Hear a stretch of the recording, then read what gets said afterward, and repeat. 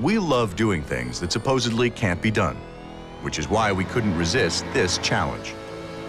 When something is so difficult it's practically impossible, we say it's like catching lightning in a bottle.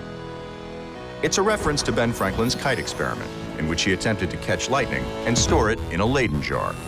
He failed, because you can't catch lightning in a bottle, right? Maybe. For our experiment, we'll be generating a charge of 2 million volts using something called a Marx generator. Exactly how much energy is 2 million volts?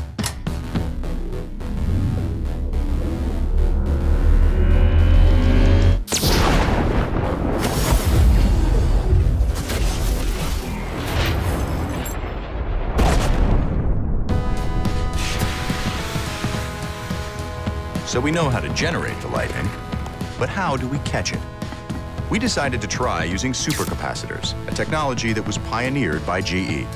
These are designed to release energy very quickly, so we use them for high-powered medical scanners like MRIs, which require sudden bursts of electricity.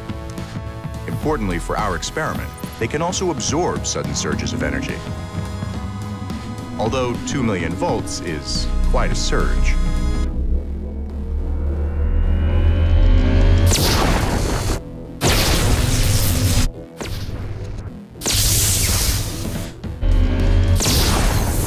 To prove that we've actually captured the power of the lightning in the supercapacitors, we're going to attempt to use our bottle to start a car.